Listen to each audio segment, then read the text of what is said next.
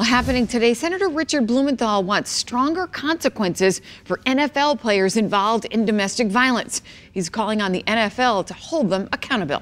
Channel 3 Eyewitness News reporter Caitlin Nuclo is live this morning at the Legislative Office Building in Hartford, where Blumenthal will be meeting with domestic violence advocates today. Caitlin? And Blumenthal says if the NFL doesn't take action soon, he'll try to take action in Congress, and that could hurt the league's bottom line. Officials say since 2014, at least 27 NFL players have been accused of committing some form of violence or harassment against women, and at least 7 remain part of an NFL organization this season.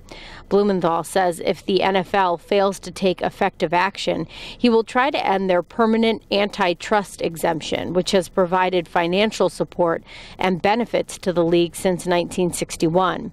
Years ago, the NFL promised new accountability measures following domestic violence. They said independent investigations, stronger discipline, and counseling would come for players involved.